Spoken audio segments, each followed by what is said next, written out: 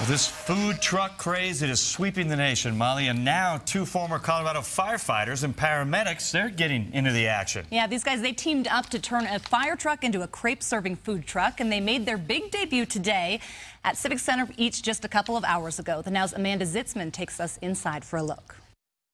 Well, it's near and dear to my heart. Quentin Galt says this moment's been a long time coming. Here's where the crepes will come out of the window. We'll also have 4 bar stools here with a bar top. After nearly 18 years sitting in the cab of a fire truck responding to fires, Welcome inside. We have our 3 crepe plates. he spent the last year turning this into this. Not only is it a kitchen inside of a fire truck, it's also a restaurant in the back.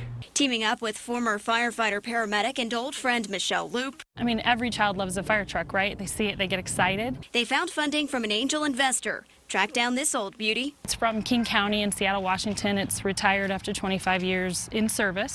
and gave it a makeover, removing the huge water tank, cleaning it up, and painting it that fire engine red with Rockies-themed lighting. It's been quite a transformation. Developing a menu filled with savory Steak and cheese, like a Philly cheesesteak. Chicken and apple, we call it chapel. and sweet, Nutella and banana and strawberries. Cheesecakes. complete with fire hoses and video games for kids. I think Denver's going to love it. I'm never going to let go of being a firefighter or a paramedic. Extinguishing hunger, one crepe at a time.